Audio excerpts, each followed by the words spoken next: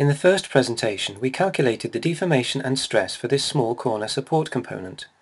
When we looked at stress, we determined that the mesh is still too coarse, and we now want to increase the accuracy of this mesh. There are two ways of carrying out this process in ANSYS, one automatic, the other manual. We're now looking at the automatic method. In order to determine which aspects are of interest to us, we select the corresponding surface and generate an equivalent localized view of the results for these surfaces. We select the particular result we are looking for, stress for instance. That yellow strip of lightning just means we need to update, and all we've done is to initially display the results on this part of the component. And then we can assign the degree of accuracy required for this localized result by defining convergence. The standard setting for this convergence is 20%, but we would generally select a value of between 1 and 5% and then restart the calculation. So we'll use this adjustment to stipulate the maximum number of loops the program should perform in refining the results in one go. Stipulating 5 refinements means if necessary the calculation would be performed up to 5 times. If it finishes before then, it automatically stops at that point. As soon as I press Solve, the selected area of the mesh is automatically refined at the exact points where it is needed, and refined as many times as necessary for a valid result, i.e. until this limit of convergence has been reached, by which we mean until the result alters less than the predetermined value of 5%.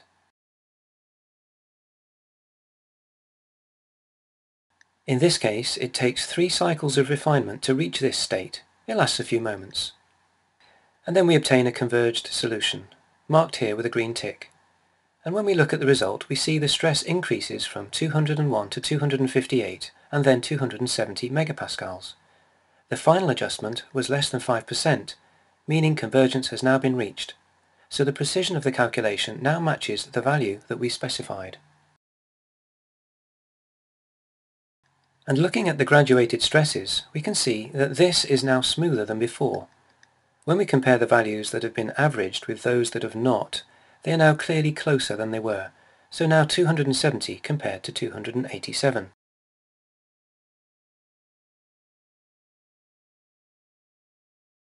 If you then wished to further reduce the limit of convergence, you could increase the precision by reducing this differential.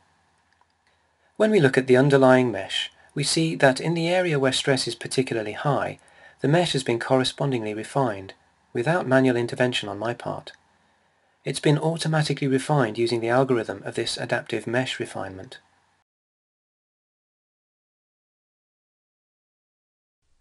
How does the alternative procedure look when we use a manually created mesh? We go to the tree directory and select Mesh, and then we see what the automated system created at the start. And we can then select the surfaces on which we wish to carry out the process of refinement. So this is what we will now do on this surface. We select one or several surfaces with the Control key, in this case just one, and via the sizing mesh control, we can set the size of a local element in terms of millimeters. So for example, let's say 10 millimeters. We then see a 10 millimeter circle displayed in the graphics window, which is actually too approximate, so we would always go down to a smaller value of say 1 millimeter. From a purely visual perspective, we would all recognize that 1 millimeter would seem better suited to a local element. We can now check the mesh by generating it, selecting Generate Mesh via the right mouse button. Besides performing a purely visual evaluation, we can also look at the mesh in terms of its quality via the Mesh Matrix option. We can select the particular areas where the elements are perhaps not so good in terms of quality. You can see we are not now dealing with the areas in the middle where raw stresses are found.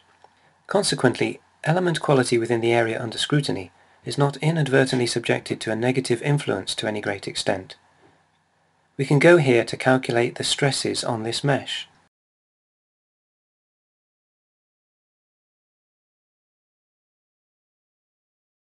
Once this has been done, we can check what the stresses look like. So we now have a stress value of 278 megapascals. We'll now look at the course taken by the stress, with the mesh removed.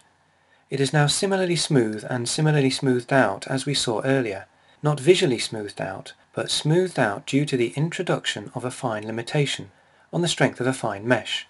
What we could see there is now also very clear here. When we compare the stresses that have been averaged out with those that have not, we again see they are closer to each other, and we have thereby fulfilled the criterion of achieving a good mesh.